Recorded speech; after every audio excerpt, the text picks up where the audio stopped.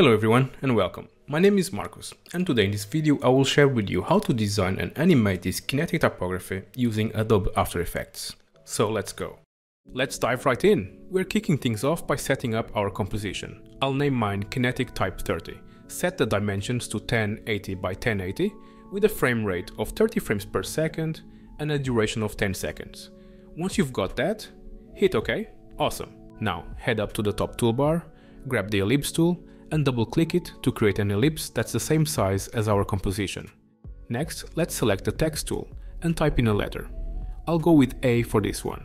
Once you've got your letter, choose a font that looks great and adjust the size to fit perfectly inside the circle. Alright, now parent the text layer to the shape layer, the circle we just made. Press S to open the scale property and scale the circle down to 75%. Here's where it gets interesting.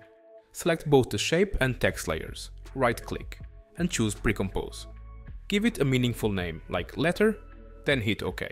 With our Precomp selected, press S again to access the scale property.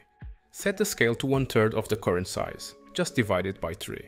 And now before we make the new copies, let's go to the top menu, open window, and select the Align tool. Now, press Command or Ctrl plus D to duplicate the Precomp. We'll make 8 copies in total. Then use the Align tool to distribute them evenly across the composition.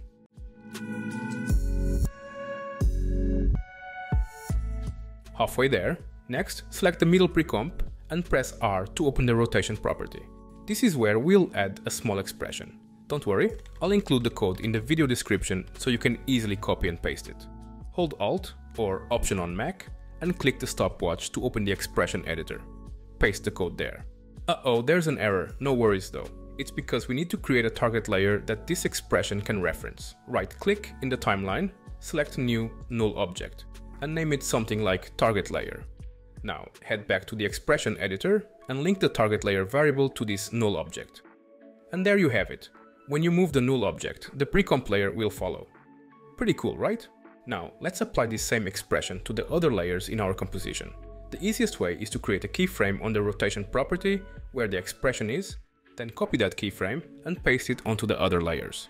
All that's left is to animate the target null. Move it around and watch as the layers follow along, creating an awesome kinetic type visual. And that's it. Thank you so much for watching, have a great day, a great life, and I will see you in the next one. Cheers. Bye bye.